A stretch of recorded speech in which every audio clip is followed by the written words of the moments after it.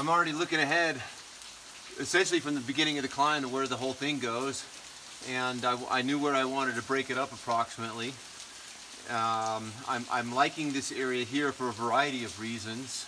One is it naturally breaks the climb up where we want to make pitches. Two is ice climbing is always has the threat of overhead falling hazard with ice coming off. So you really have to look for where you can find protected stances.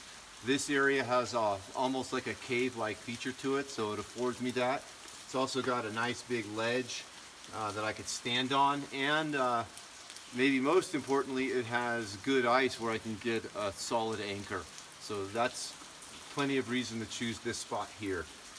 Puts us in good position for leading out the curtain on the final pitch here. So let me come on up and get my anchor going now that I've chosen where I'm going to put it. And of course, the last bit of climbing here, sometimes a little run out because it's, you know, you're just trying to get to the anchor.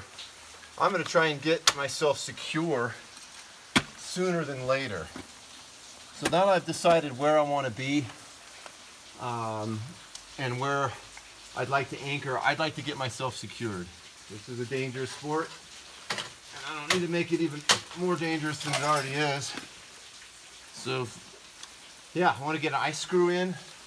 Like any anchoring, rock, ice, whatever, I need to make it a good place to work from. I mean, this is my job, so I want my desk, if you will, to be in a good position so I don't get problems.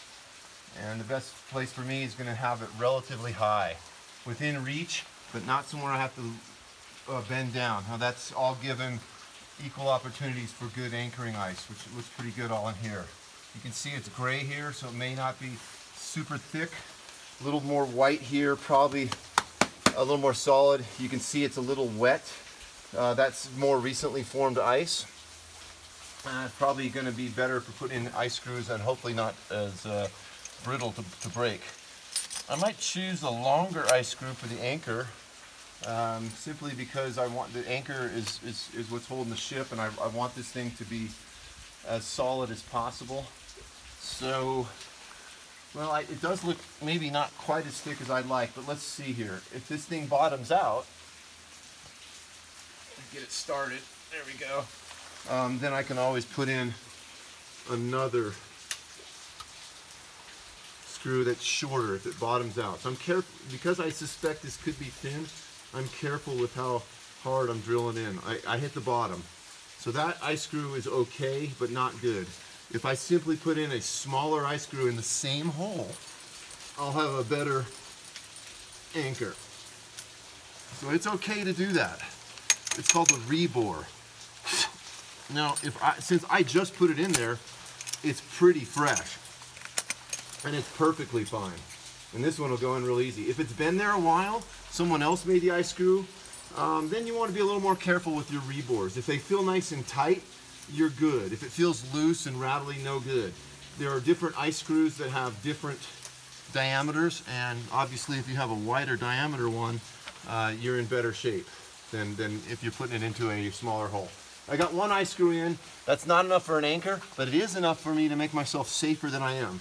I got a lot of options right now. One might just simply be to use one of the two holes. Maybe I'll use the lower one in this case and just clip myself in for a piece of protection. Right now, I am way safer than I was the rest of the time I've been talking. So all of a sudden, I've got protection right here. If I wanted to, I could secure myself to this. And it's certainly not the manner in which I'm going to completely secure myself, but simply making this into a clove.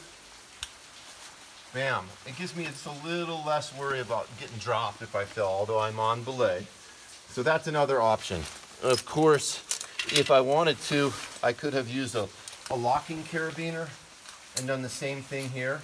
Now, I don't generally just anchor myself to one ice screw, but I could secure myself temporarily that way. And obviously, non-locking carabiners is not how I secure myself ultimately to the anchor. I have not taken myself off belay. This just affords me a little more security while I get the rest of the anchoring built up.